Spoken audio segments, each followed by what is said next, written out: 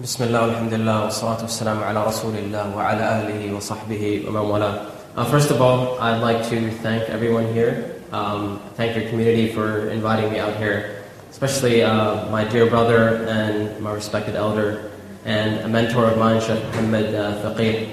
And people often say, I don't say this about myself, but people say that this is one of the cool sheikhs, or they tell me, you don't look like a sheikh. And I usually tell people, if you want to see a real cool sheikh, an inside-out cool sheikh, then you have to go talk to Sheikh Muhammad Faqih. Anyway, the sheikh said we're going to have questions today. Is this too loud? Is this really loud? I feel like it's really loud. Okay. Also, this is one of the only communities that in which I feel like I'm in a sci-fi movie because of the headset. So, so the topic the broader topic is the night and how the night relates to a believer. One of the amazing things about the nighttime is that the nighttime is very special whether you're a believer or not. One of the things that psychologists often discuss is that nights are usually considered a spiritual time. So they talk about how usually people are more willing to share and they're usually more in touch with their feelings and their emotions at night.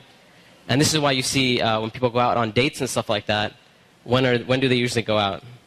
During the day or at night? So usually people go out on dates at nighttime, and even like Valentine's Day. During the day, everyone's busy trying to buy gifts and everything like that, but all the dates are at night. So people are more likely to be in touch with their spiritual side and their feelings and their emotions. And what Islam does is that it takes advantage of this time. So while other people are busy doing other things, a believer takes that spiritual time and they take that emotional time and they devote it to their Lord. And one of the things that the scholars often talk about is that the night is a testimony of a person's love. So whatever a person loves, you'll see that they'll usually devote their night to that. So if a person's only concern in life is to have fun and party and maximize pleasure, they'll spend their night trying to do that. If a person's concern is their afterlife and their love for Allah, then they'll spend their night in concern about their akhirah.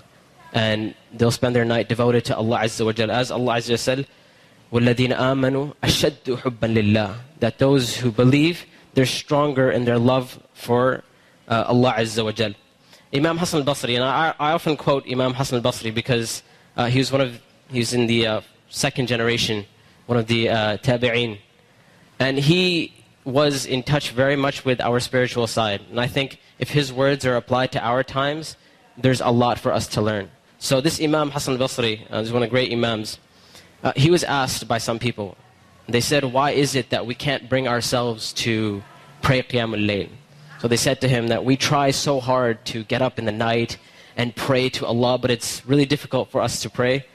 And the Imam said that it is your sins or your desires that have kept you or that have restrained you from getting up in the night. Now, oftentimes people talk about the bare minimum, and they talk about, us as Muslims in the West. A lot of times we are told that the very least that we can do is just do the bare minimum, meaning we have to just survive in the West. Meaning, as long as we are at least praying our 5 daily prayers, we're doing okay. And I would tonight want to present to you a different theory. That our salvation doesn't lie, meaning if you want to become better Muslims, if you want to be better parts of society, we shouldn't just do the bare minimum. Rather, it's when we go above and beyond that we're going to find our salvation.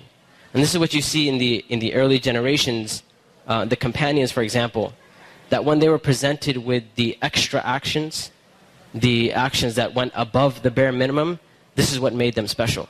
And to say that the companions, radiallahu ta'ala anhum, didn't make a huge journey in their spirituality and their connection with Allah is not true. I mean, if you look at the Jahili Arabs and the state that they were in a far worse state than a lot of us. So I present to you tonight that if we're really looking to become better Muslims, we're looking to improve our relationship with Allah Azza wa Jal, it will lie in things like Qiyamul Layl, the extra acts. So if we strive to do the extra acts, it is in those acts that we're going to find that our spirituality will increase. and we'll become better Muslims, and we'll find that connection with Allah Azza wa Jal. And we go back to the sunnah of the Prophet ﷺ, and we see how he treated Qiyamul Layl. And the Prophet ﷺ, first of all, he told us that after the 5 mandatory prayers, meaning after our 5 daily prayers, the best prayer for us is the night prayer. So if we're looking to improve our spiritual nature and we're looking to become better Muslims, after the 5 daily prayers, where do we turn? The night. And this is why the Prophet ﷺ, if you look at his sunnah, Aisha radiallahu ta'ala anha, she tells us about one of her nights with the Prophet ﷺ. She says that the Prophet ﷺ was sleeping next to her, and he got up in the middle of the night, and Aisha radiallahu ta'ala anha, she says to the Prophet ﷺ, she says, "Where are you going?" And he says, "I'm going to worship my Lord." And Aisha radiallahu ta'ala anha, she says, "Wallahi ya Rasulullah, I would love that you sleep next to me, but I will not keep you from going to worship your Lord."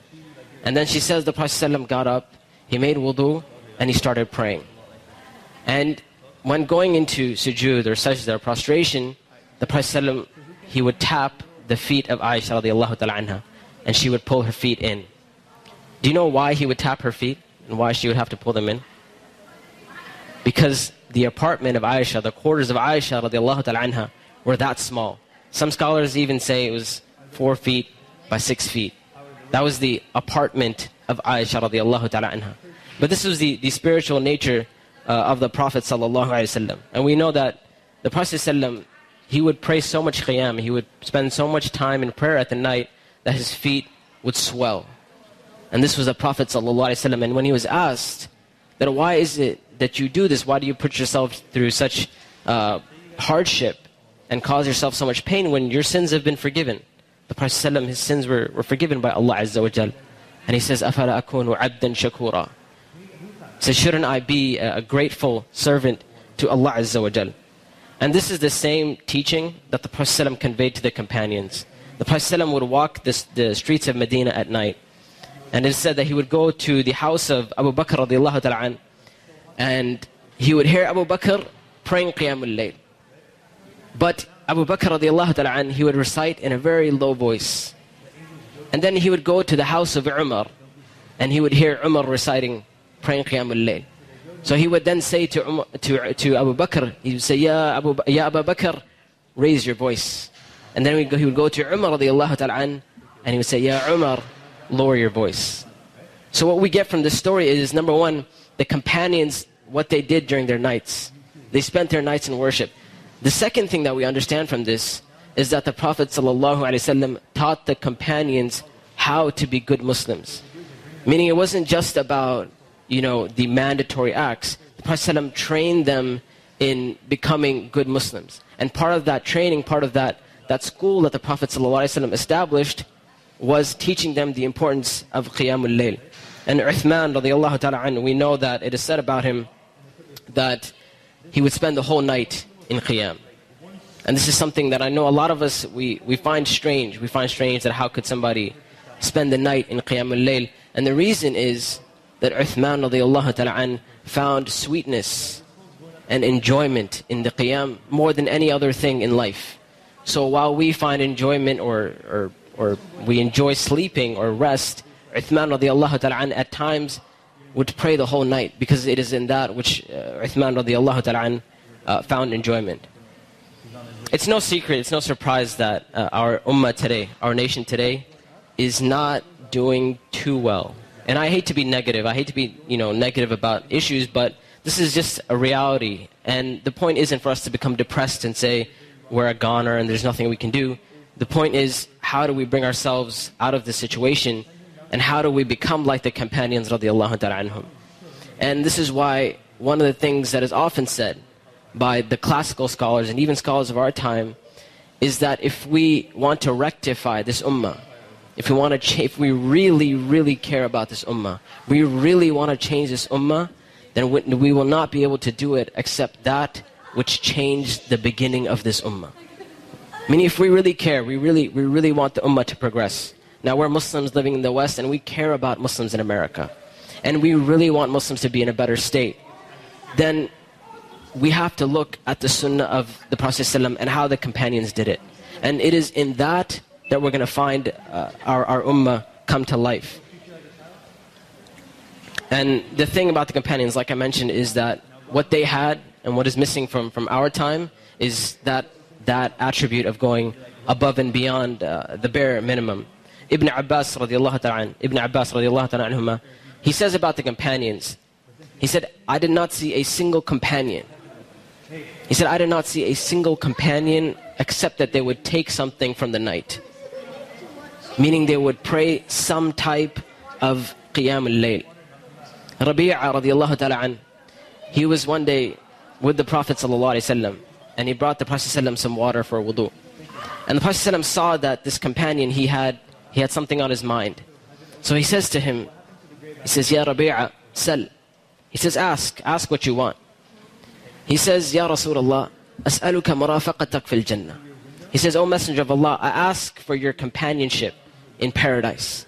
And the Prophet ﷺ says, Awa ghayra dhalik. He says, is there anything else that you want? He said, Huwa dhak. He said, that's it. That's all I want. The Prophet ﷺ said to him, فَأَعِنِّي عَلَى نَفْسِكَ بِكَثْرَةِ السُّجُودِ. He said, so help me, help you by increasing in your sajda. Meaning if that's what you desire, you really desire from your life to be in paradise with the Prophet ﷺ, that increase in this ibadah. Now the Prophet ﷺ could have given some long, drawn out answer and say, you have to do this, and you have to do this, and you have to go here and do this, and we need to fix the community, and we need to establish this, and do all these kind of things. But the Prophet ﷺ told him one simple thing. He said, increase in your sajda. Meaning, get in touch with this prayer that Allah Azza wa Jal has given us. Our sila, our connection with Allah Azza wa Jal. If we cut that off, then how do we ever expect to become better Muslims? It's like a person who's in the hospital and they have an IV in them, and they pull it out and they expect to get better, or they expect to get fed. And that's just not going to happen. So if we cut that connection with Allah, meaning we stop praying, we stop seeking the help of Allah, then there's no way to ever improve. There's no way to ever get better. And one of the most oft questions I get from young people is, you know what, my iman is just not doing too well. Like, I have a dip in my iman, and I just don't feel it anymore. Or a lot of times people who start practicing Islam, they'll have this iman high and they're doing really, really well, and then a time will come where they'll be like, you know, it just doesn't feel the same anymore. Or a lot of times reverts and converts will say, when I first became Muslim, it was the most amazing experience of my life. And I want that back. I want that experience back. And one of the first questions I ask these people is, how is your connection with Allah? How is your Qiyam al-Layl? When was the last time you got up in the middle of the night or in the last third of the night to pray to your Lord? And if the answer usually is, well, I don't really do that. I mean, I just try to do my 5 daily prayers. I'm just happy if I can get that in. And I tell them, I say, listen, if you're cutting off your connection with Allah, how are you going to get better? You can't expect your iman to just get fixed all of a sudden on its own. It's not going to happen. You have to take steps for you to become a better Muslim. You have to take steps to reach that level of iman. This is why the companions, they were in a constant state of ibadah and worship to Allah Azza wa Jal. And this is why they reached the level that they reached in their iman. It's because they never gave up. They were constantly worshipping Allah Azza wa Jal. It is said about Ibn Mas'ud radiallahu ta'ala an, that his worship of the night was like this. He would pray, this is Ibn Umar radiallahu ta'ala anhuma.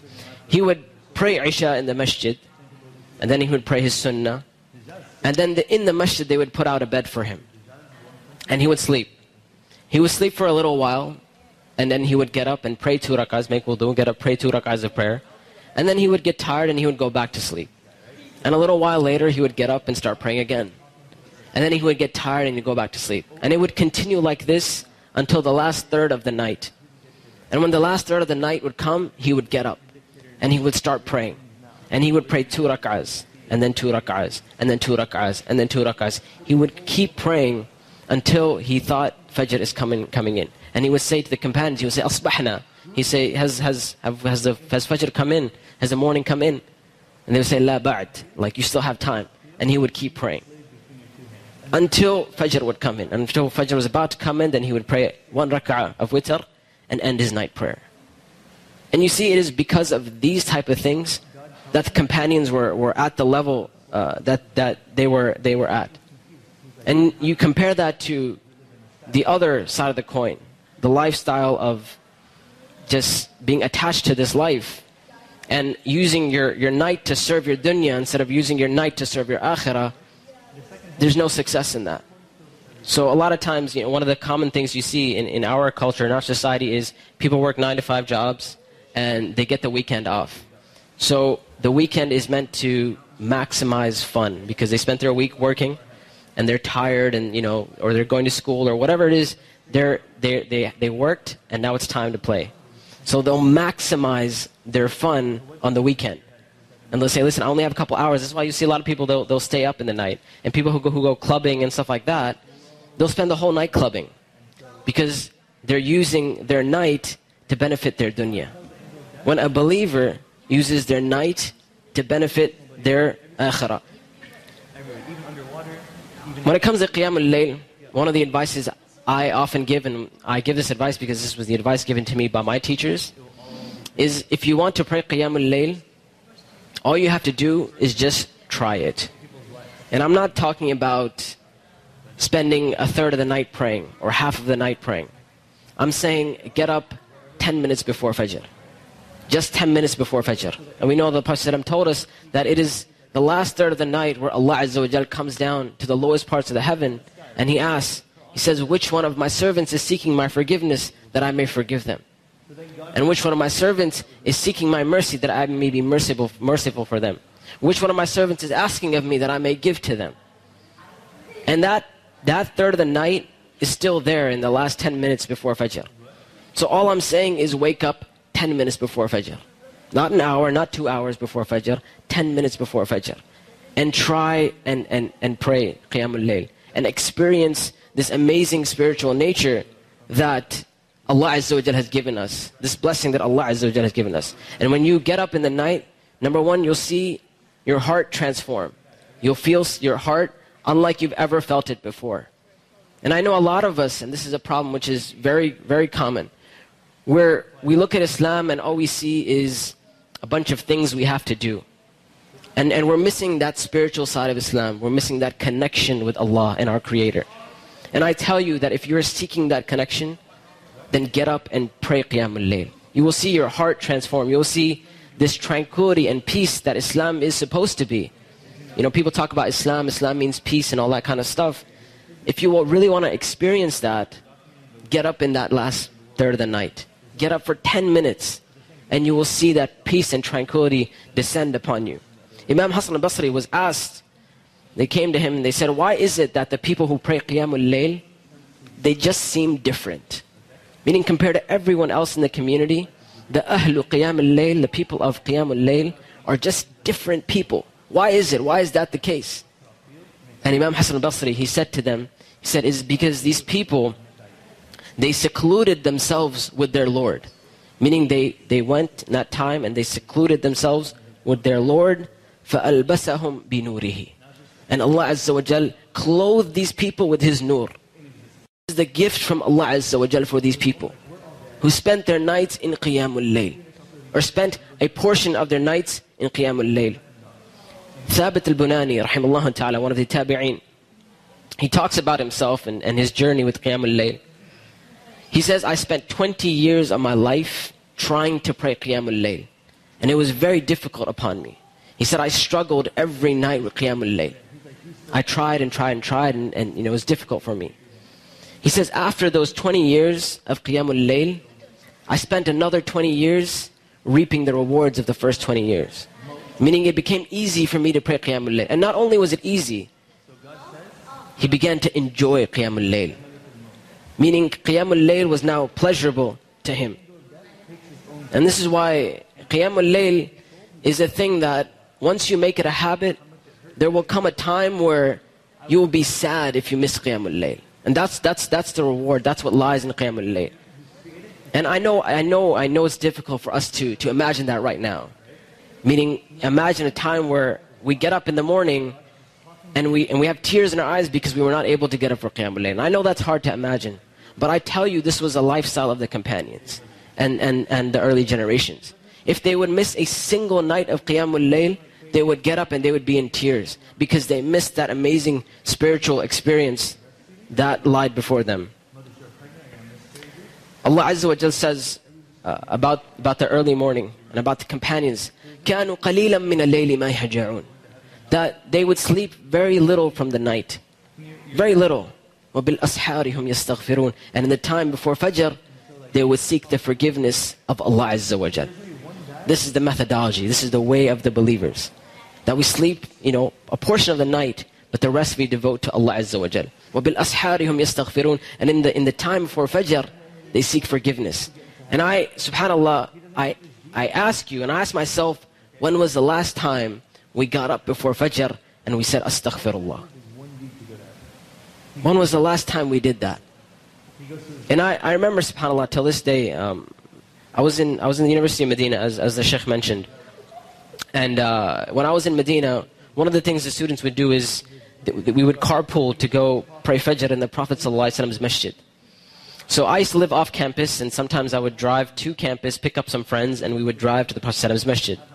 Now, while leaving the masjid, while leaving the university, sometimes there were students standing outside because they knew somebody's going to the masjid, somebody's going to the Prophet ﷺ's masjid, and they'll get a ride. And we saw somebody standing outside, so I pulled over and I said, get in. It was one of the students. And we started driving to the masjid. Now, the masjid is about a 15-minute drive from the university. And I remember till this day, the brother who got in, throughout the whole ride, he said Assalamu alaikum when he got in. And through the whole ride, he said, Astaghfirullah, Astaghfirullah, Astaghfirullah, Astaghfirullah. For 15, 20 minutes, that whole ride. And this is obviously before Fajr, because you have to get to the Prophet's masjid early before Fajr to be able to pray in a good spot. And then when we get to the Prophet's masjid, we park, and before getting out, he says to us, he says, Ya ikhwan, ma bikum. He says, my brothers, what is wrong with you? He says, how come you do not make istighfar? He says, لِمَاذَا لَا تَسْتَغْفِرُونَ اللَّهِ. He said, why is it that you don't seek the forgiveness of Allah Azza wa Jal? He says, haven't you heard Allah Azza wa Jal say, وَبِالْأَسْحَارِ هُمْ يَسْتَغْفِرُونَ, that it is in that time, in the morning time, that they seek the forgiveness of Allah Azza wa Jal. And it is at that moment that it hit me that I don't do that. I mean, I know for a fact there's people amongst us that we have been awake before Fajr at times. And I know it's going to happen because Ramadan's coming up and, Fajr's really early now, and I know people are going to be up during the night. But I realize at that moment that I've spent a lot of nights being up before Fajr. But never did I seek the forgiveness of Allah Azza wa Jal. And that brother, Jazakallah khair, he taught me a lesson. And later on, I actually found out that this brother, even before coming to the university, he was a scholar in his own country. I mean, before he ever stepped foot into the university, he was a scholar. And that brother on that day taught me a lesson, and may Allah Azza wa Jal reward him. So the companions, going back to the companions, you look at the lives of the companions and you see that the lives of the companions were not easy by any means. And we tend to think that our lives are difficult, we're living in difficult times, and we're dealing with tests and trials and stuff like that. I assure you, no matter how hard we think our lives are, the lives of the companions were much harder. But the companions' lives were beautiful. They had something beautiful in their lives. And you have to think, there were companions that were tortured. There were companions that were killed in battle. There's companions that would lose a spouse because they died in battle or something like that. They went through immense tests and trials, but if you look at their lives were absolutely beautiful. And the question is how? How are their lives so beautiful? What did they have that we don't? And you see, it's the spiritual nature that they had that we're just missing. We just don't have that. And so we look at these tests and these trials and these hardships in life, and we crumble and we're crushed, and we can't move forward because we're missing that connection with Allah. We've never prayed Qiyamul Layl. We never tried that. We never had that experience. And one of the things that people often say, and you've probably heard this before, they say Islam is a religion of ease. Has anyone heard this before? Islam is a religion of ease. This comes from a hadith of the Prophet ﷺ. The Prophet ﷺ said, Ad-Dinu Yusar, that the religion is ease. Now a lot of people will look at this hadith and they'll say, well, Islam is ease, so if I find something in Islam which is difficult, I don't really have to do it, right? Because Islam is ease. So if it's hard for me to pray the 5 daily prayers, the Prophet said, Ad-Dinu Yusar, I don't have to do it. Now this is one understanding. The correct understanding is that Islam is by no means physically easy. Anyone who studied a little bit of Islam will tell you Islam is not by any means physically easy. How many of us, and I'm not going to ask you to raise your hands because I will raise my hands, anyone will raise his hands. How many of us find it difficult to get up for Fajr on time every day? Me, right? Everyone does. So you're telling me now that this is easy? Of course not. Islam, we're going to go through tests and trials. And Islam will be difficult. So where is this ease? Where is this ease that the Prophet ﷺ is talking about? Ibn al-Qayyim rahimahullah ta'ala, when talking about this ayah, you know what he says? He says the ease of a mu'min is unlike any other ease.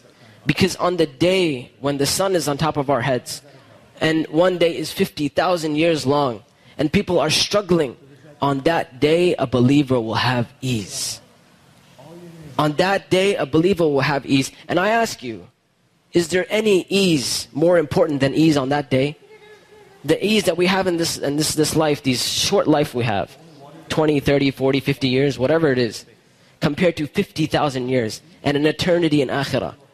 That is ease. That is true ease. Not ease in this life. And if you really want to speak about this life, and you want to speak about ease in this life, I will tell you how Islam is ease in this life. Islam gives us something that is beyond physical ease. And that is the ease of our heart. The ease of peace and contentment in our heart. And this is why Islam doesn't promise you to be physically at ease. Islam doesn't promise you're not going to feel pain and hardship. But what Islam does promise you is that if you follow the commandments of Allah, if you submit yourself to Allah, if you submit yourself to the Sunnah of the Prophet ﷺ, then you will find ease in your heart. You will be content like the companions were content. You will go through tests and trials and you will be pushed and shoved, but your heart will be at ease. This is the ease that Islam promises us. And this is the ease that we will find in Qiyamul Layl. That we may be physically in pain. Physically, it may be difficult for us to get up and worship Allah Azza wa Jal. But once you try it, you will see that that peace and contentment is yusr. Ad-Dinu yusr. Wallahi, the Prophet ﷺ spoke the truth when he said, Ad-Dinu yusr. Indeed, certainly, the deen is yusr. And it really amazes me, subhanAllah, sometimes that there are people who have never experienced Qiyamul Layl. Apart from Ramadan, apart from that 1 month where everyone's praying Qiyamul Layl, they don't know what Qiyamul Layl is. It's like it's not even part of their religion. It's something ajib, something strange for them. Like, what Qiyamul Layl, what are you talking about? And I say to them, subhanAllah, how can a person live their whole life and they've never experienced Qiyamul Layl, they never experienced that beautiful moment that Allah has given us? That's very sad, wallahi. And I feel sad for myself if I don't pray Qiyamul Layl. Because I'm missing out on that amazing opportunity. And then you think there's people who've never experienced that. There's communities full of people who have never experienced this gift from Allah Azza wa Jal. This beautiful time that Allah has given us, we haven't experienced that. So I say to you, Ramadan is coming up. A month where we know, the Prophet told us the angels, the shayateen are chained up. What does that mean, the shayateen are chained up? What does that do for us if the shayateen are chained up? Does anyone know? How does that benefit us? In which way? How does that help us if the shayateen are chained up? Right, exactly. They don't tempt us. Okay, that's one thing. The other thing that we find is that it is easy to worship Allah in Ramadan. This is why you'll see that in the month of Ramadan, you'll find people in the masjid who have never been to the masjid. People who have never been to the masjid ever before, they'll be in masjid Ramadan. And you'll see someone who cannot get up for Fajr, cannot pray their 5 daily prayers. You'll see them come to the masjid and stand for 20 rak'ahs of prayer. They'll stand for hours worshipping Allah Azza wa Jal. Because this is the gift that Allah gave us in the month of Ramadan. He said, here, take this month, have this spiritual journey, and come out a better Muslim. So I say to you, the month of Ramadan is coming. Use this month. Use this month to make Qiyamul Layl a habit, where we adopt the Sunnah of the Prophet ﷺ, and change your life, change your spiritual nature, change your connection with Allah Azza wa Jal.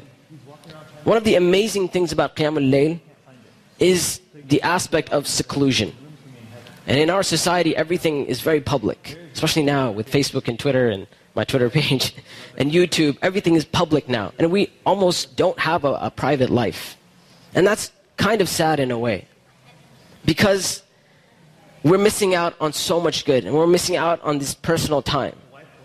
And Qiyamul Layl gives that back to us. When everyone else is sleeping, passed out, snoring, the lights are off and everything, we get up and we pray to Allah when nobody else is watching.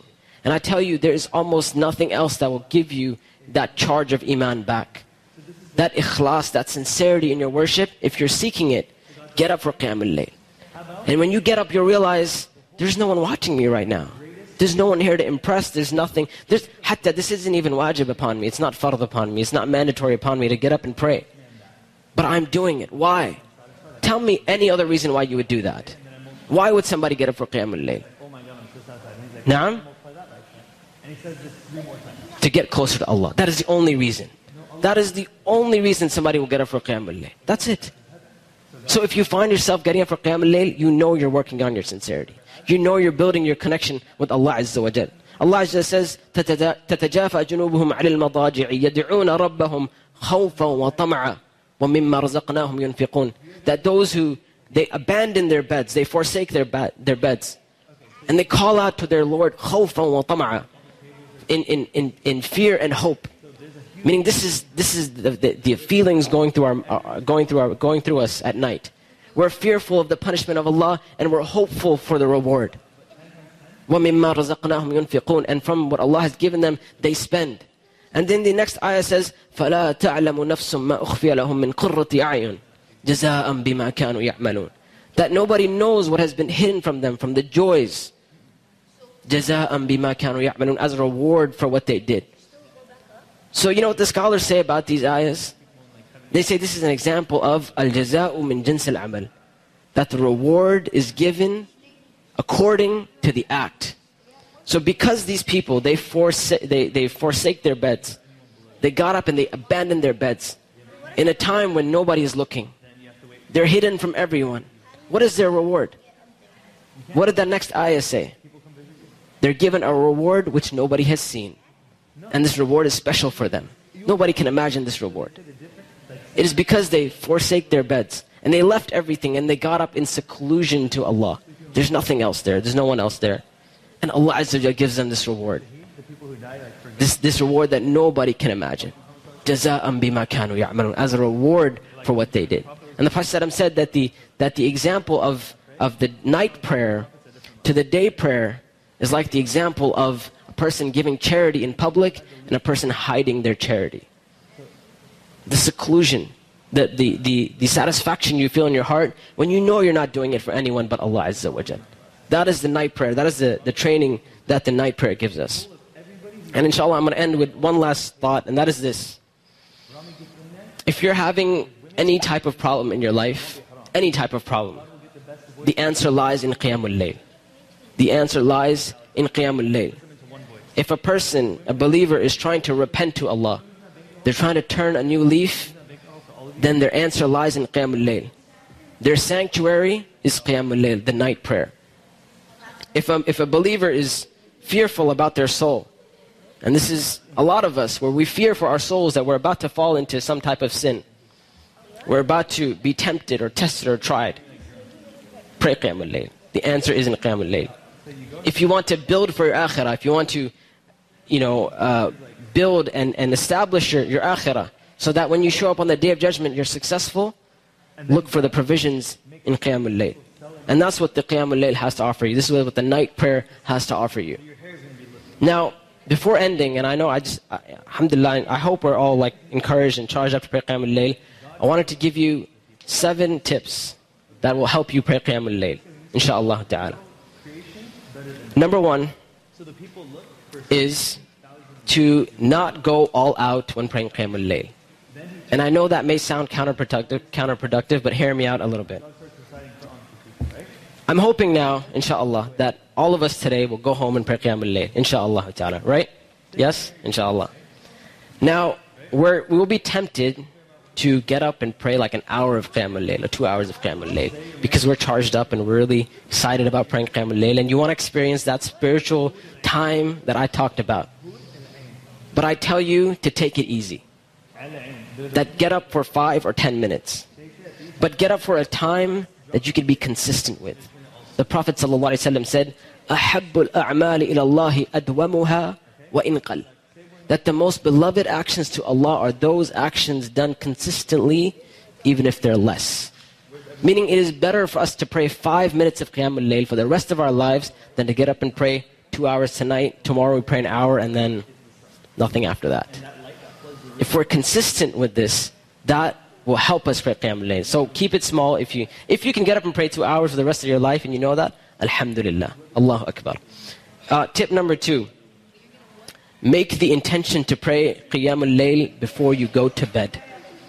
Now this is one of the amazing things that the Prophet ﷺ, it's like one of the tips that the Prophet ﷺ actually gives. It's not my tip, this is the tip of the Prophet ﷺ. The Prophet ﷺ said that a person who goes to bed with the intention to pray Qiyamul Layl, meaning before going to bed, they said, inshallah, tonight I'm going to pray Qiyamul Layl. And they set their alarm and all that stuff. And they wake up in the morning and they realize Fajr is already in. And they missed Qiyamul Layl. The Prophet ﷺ said this person will not only get the reward for Qiyamul Layl, but they will also, this sleep will be a sadaqah for them, will be a charity from Allah. Meaning they will have a blessed sleep. They will have barakah in their sleep. So if you made the intention and you got up in the morning, it's like a win-win situation. Alhamdulillah, if you made the intention and you woke up, you got to pray Qiyamul Layl. That's awesome. If you made the intention and you didn't wake up, you get the reward for Qiyamul Layl. So that's tip number 2. Tip number 3 is tell someone that you're going to wake them up for Fajr, for Qiyamul Layl. So call up one of your friends or a family member. I'll tell them, listen, I got you tonight. Don't worry about it. I'll wake you up. You tell them, I will wake you up for Qiyamul Layl, insha'Allah ta'ala. And you know what this is going to do? This is going to force you to get up. Because now you're responsible for somebody else. You're responsible to wake someone else up. And here's the thing, right? It's not just you're responsible. If you manage to get up, inshallah ta'ala, you are maximizing your reward. Because not only are you waking yourself up for Qiyamul Layl, you're waking somebody else up. And you will be rewarded for their action. As the Prophet said, "Man sanna fil Islami sunnatan hasana, falahu ajruha wa ajru man amila biha ila yawm al-qiyamah." The person who starts a good sunnah, something good, meaning encourages someone else in a good deed, they will have the reward of their own action and the reward of the others who followed in that action until the day of judgment. Can you imagine you got up tonight and you called somebody and you said, listen, get up for Qiyamul Layl. And this person now, because of that one phone call, they started praying Qiyamul Layl for the rest of their life. And you maybe, khalas, this is the only night you prayed Qiyamul Layl, you never prayed Qiyamul Layl again. This is the only night, khalas, you're like, okay, I can't do this, forget this. But they managed to pray Qiyamul Layl for the rest of their lives. Now you're getting reward for all of their Qiyamul Layl. I mean, that's just amazing. And imagine that they woke up somebody else and the reward continues for you until the end. Number 4, go to sleep early. And I know this is something that, we kind of abandon and we don't really think about sleeping early. But I tell you that the Prophet ﷺ would dislike staying up after Isha. And I'm not saying, listen, pray Isha, go to bed 10 minutes later, because the Prophet ﷺ would sometimes delay his Isha prayer. I'm saying go to sleep at a reasonable hour. And make the intention that you're doing this not just to get rest, but to pray Qiyamul Layl. And you'll see your sleep will have barakah in it. It'll be blessed sleep. Number 5. Don't be too comfortable when you go to bed. And at the same time, don't be too uncomfortable. And I know we're tempted in this day and age to buy like the fluffiest, nicest mattress we can possibly find. And that's cool, and we hope that will give us better sleep, but actually it doesn't really give us better sleep. And the thing is, if we're too comfortable, we're not going to be too likely to wake up. And so this is why you'll see people now, they'll go to the other side and they'll say, listen, sleep on the floor. And I know people will say, you know what, I'm just going to sleep on the floor because I'm going to implement the sunnah of the Prophet ﷺ, and I'm going to sleep on the floor, and I'm going to get up for Qiyamul Layl. What usually ends up happening is people don't get restful sleep, and they get overly tired. So if they manage to get up for Qiyamul Layl, it's like this weird experience where they're tired and this and that. And so I say, listen, find a bed which isn't too comfortable, and find a bed that isn't too comfortable either. So something in the middle. And as we know, the bed of the Prophet ﷺ was made out of date palm leaves. To the point when the Prophet ﷺ, when he would get up, he would have marks on his back. Sallallahu alayhi wa sallam. Number 6, and I know I'm short on time, right? You good? I heard the adhan from somewhere. Was it somebody's phone? Okay. Alhamdulillah. So number 6, go to sleep in a state of tahara, in a state of purity. And this was the sunnah of the Prophet ﷺ, and he instructed us to encourage us to go to sleep in a state of tahara. And you'll find that if you sleep in a state of wudu, you're doing a couple things. Number 1, you're reminding yourself of the sunnah of the Prophet ﷺ. So you're saying, listen, I'm implementing the sunnah of the Prophet ﷺ before going to bed. And this will cause you to have barakah in your sleep. And that, the issue of barakah, and I could give a whole talk on the issue of barakah, it's very important. Infusing barakah in our actions. Because you can have 2 people, they both slept 2 hours. And one person has no barakah in his sleep and he'll get up and he'll be tired. But this other person who slept 2 hours, they had barakah, they had blessings in their sleep. So this 2 hours was like the most amazing sleep they had. So one of the ways to infuse barakah in our lives and in our sleep is to implement the sunnah of the Prophet ﷺ. So take the sunnah and apply it. That's number 6. My last tip, inshallah, and I'm going to end with this, is try not to eat and drink too much. And that's one of the things that Ramadan helps us do. Alhamdulillah, even though I know there's people who fill up before going to bed in Ramadan, the exact opposite of what we're supposed to be doing in Ramadan. I know right now it's not really a problem. I hope we're all pretty good with not eating too much before going to bed. But the issue really comes up in Ramadan where people, they haven't eaten all day, so they'll eat a lot, and it'll be really difficult for them to get up. And even if they get up, they're going to be uncomfortable. So that's my last piece of advice, inshallah. And I'll end with that. And if you have any questions, we'll take them now, inshallah. Wallahu ta'ala alam. If you have missed your fard prayer, can you make the intention for Qiyam al-Layl? Okay, if you've missed your fard prayer before...